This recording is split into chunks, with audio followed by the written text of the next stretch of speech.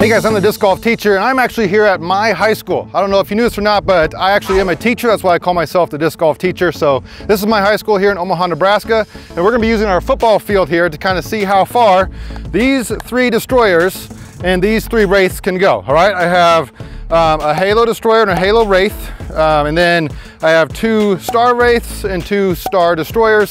So they should match up pretty well. They're all max weight. So we're gonna be throwing from goal line here and hopefully past the other goal line. Everyone knows that's 360 feet from the end of the end zone to the other end of the end zone. And I hope I can actually get it past and maybe even onto the track. We'll use the rangefinder to see how far these end up going. We're gonna settle the debate once and for all, which disc goes further, the destroyer or the wraith.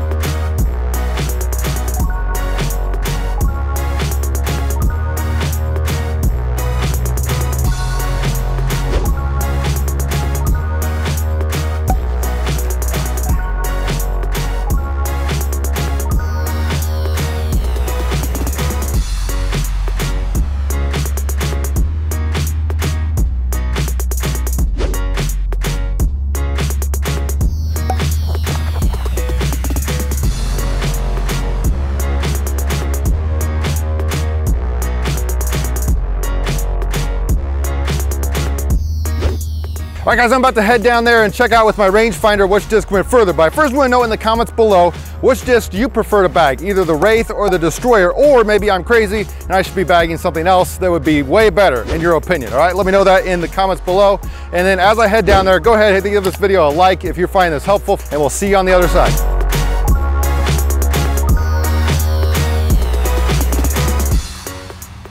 All right guys, after starting down there by the other goal post, we are all the way past this goal post, past the track, and the longest disc was the Halo Destroyer.